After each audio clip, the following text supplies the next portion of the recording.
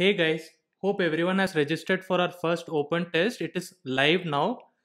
So all you need to do is go to our app and attempt the test, or you can also go to our website and attempt the test.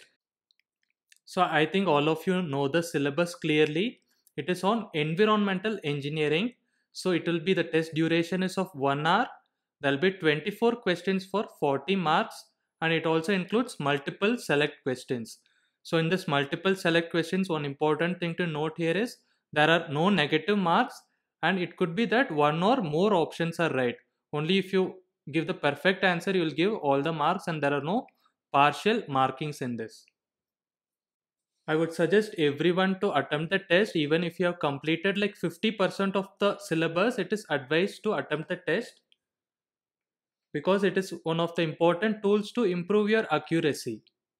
You can attempt the test till August 16th 10 p.m. The results also will be put up only on August 16th 10 p.m. After that, you can check the solution and results, but make sure that you attempt within this 36-hour window. If you have not registered yet, go to the link in the description, and also in the app also you can download from Play Store. You will see right in the front. So you can enroll here.